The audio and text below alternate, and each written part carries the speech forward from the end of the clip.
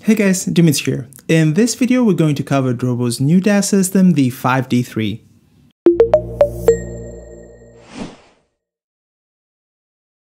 If you constantly have to swap between multiple external drives to access your files, then a DAS system is for you. Having a storage system that allows you to store all your files in one location makes for a much better workflow. If you're in the creative business, you know well enough that tens or even hundreds of gigabytes can be consumed only by one project. For years, I was storing my files in multiple drives, but at some point I wisened up and went the DAS route. Before going into details about the Drobo 5D3, let me explain really quickly what a DAS system is. It's basically an enclosure that has slots for multiple drives and also for combining all of them into one big RAID drive. There are also NAS systems that do the same thing, but the speed is lower because NAS drives are connected to your computer through Ethernet as opposed to USB or Thunderbolt for DAS systems. There are different levels of RAID depending on the level of protection you need. But the simple thing you need to remember is that you need to mirror your data if you don't want to lose it completely. So RAID 0 means that you will have a really fast array, but at the expense of safety. If one drive fails, you basically lose all data from all drives. That's why RAID 1, RAID 5, and basically anything other than RAID 0 exists. RAID is a topic for a whole other video, but what you need is drive redundancy in case of failure. Once we have RAID set up, the computer will read the drives as one big drive. But why would someone choose Drobo over any other DAS manufacturer? What are the advantages of using a Drobo system? It all boils down to this: if you don't want to deal with the hassle of setting up and maintaining a RAID system, then Drobo is the system for you. Setting up a Drobo is as simple as putting the drives in the enclosure and selecting if you want 1 or 2 disk redundancy. And that's all there is to it. The whole setup takes probably around a minute or maybe even less. 2 disk redundancy, or otherwise RAID 6, allows for 2 drives to fail at the same time without you losing any data. Of course, at the expense of reduced storage space. Most importantly though, in case a drive fails, all of your files will still be accessible even while the system rebuilds the failed drives. Another thing you can do with a Drobo is that you can mix and match different branded drives with different sizes without any issues. And on top of that, you can upgrade your RAID system as you go along.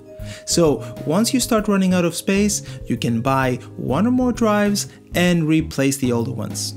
So you don't have to replace all drives at once. Another good thing is the possibility to use an mSATA drive along with regular hard disks.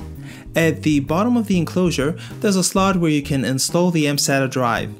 The system will use it to store frequently used files with the fastest possible access. Upgrading also from an older Drobo system is very easy.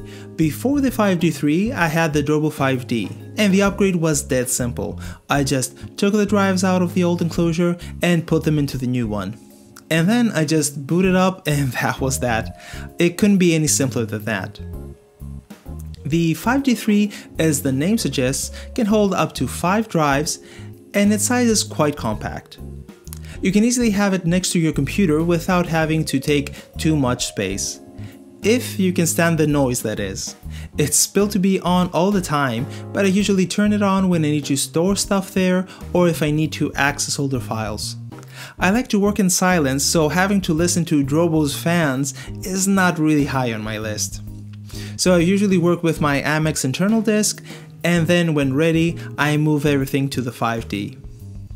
Access to the drives is really simple. The front part latches magnetically to the enclosure, so if we need access to the drives, we just detach the front part and press on the clasps that take them off. No screws are used to attach them to the enclosure. So you just insert the drive in the enclosure and you're all set. We also have some really good indications in front of the enclosure telling us how much of the disk space remains and of course we can control the LEDs.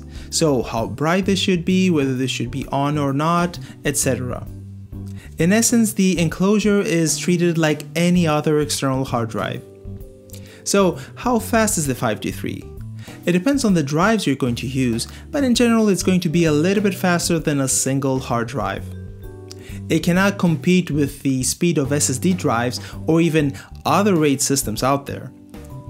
In disk speed test, set at 5 GB as Blackmagic suggests, it scores around 200 MB per second for write and 230 MB per second for read. This is with 5 Western Digital RED drives. These are NASA optimized drives and they're one of the drives recommended by Drobo.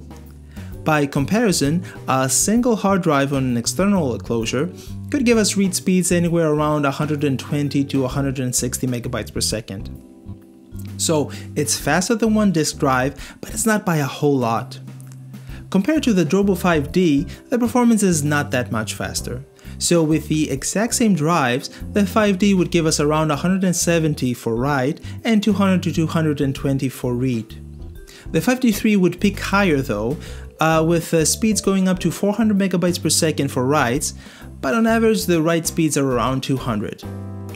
If you compare the 5D3 with other systems like Promise's Pegasus on a similar 5-disk RAID 6 array, Drobo's enclosure lags behind. Pegasus can output almost double the speed. But just because 5D3 is not as fast as other RAID systems, it doesn't mean that it's bad. It's fast enough to do almost all tasks. You can easily edit video from it, and not just 2K videos, but also 4K videos as well. I tried 400 megabit 4K video files, and they're editing fine on the Drobo. For other uses like simple file storage, of course it's plenty fast. The Thunderbolt 3 connection definitely feels a little bit overkill though, since it doesn't even come close to saturating the port at all. But the interesting thing is that even though these kind of speeds can be easily achieved through USB-C, since the drive allows us to connect through that, the speed is much lower than Thunderbolt. I don't know what the issue is, but it's something you should keep in mind if you're planning to use the system with USB-C.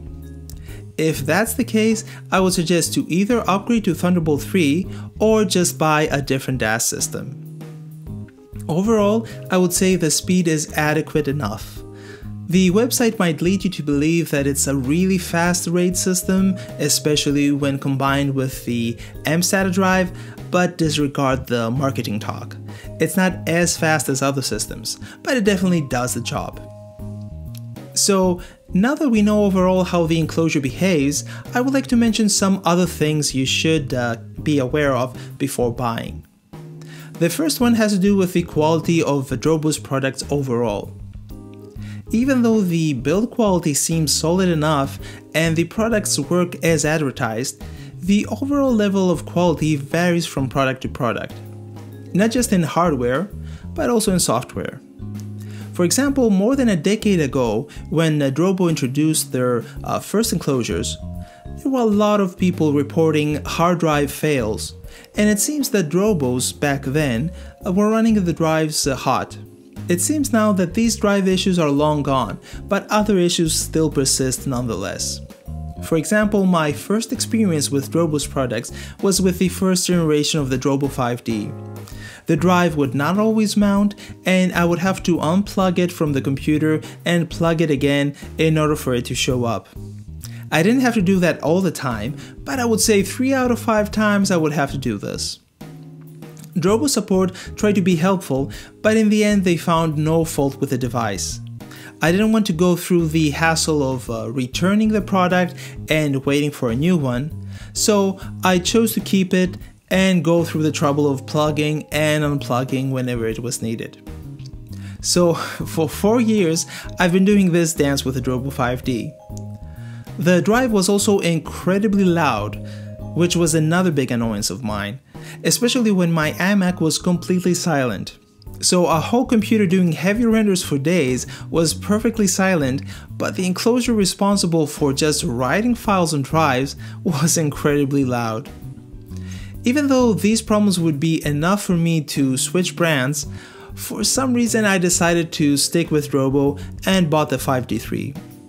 At first, when I received it, everything looked fine. It was a little bit faster than the 5D, and it was also less noisy. But the honeymoon phase ended quite abruptly.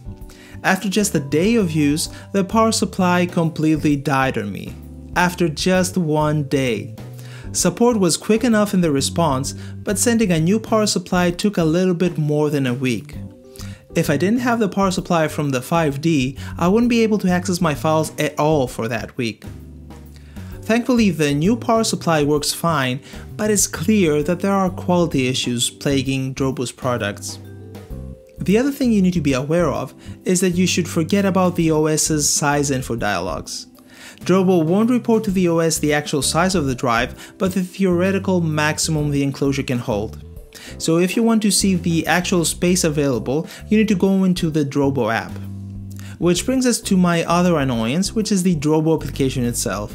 It follows none of the OS X interface guidelines, and it looks like the application was done from an engineer who has never used OS X.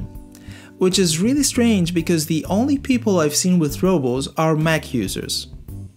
I understand that this might be a minor thing for some, but for me there's nothing more annoying than a utility that completely disregards the OS environment it's on. One other thing to take note of is that when using the mSATA drive, the system will need to do quite frequently maintenance work.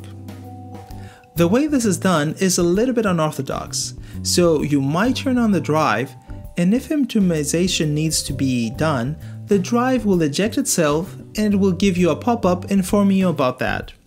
So to start the optimizations, you need to unplug the Thunderbolt cable, and as Drobo restarts, it will perform the optimizations needed. Apart from the very weird way of handling this task, the most annoying thing is the frequency that this needs to be done. At the beginning, I had to do it several times when starting up the drive. Now it's every once in a while. Without the mSATA, I never had to deal with this procedure. So this is something to keep in mind if you want to buy an mSATA drive. To be honest, I haven't really noticed any huge speed improvements, so I will go as far as saying that you don't really need it if you're dealing mostly with big files. And with this, I think I covered everything you should know about Drobo 5D3.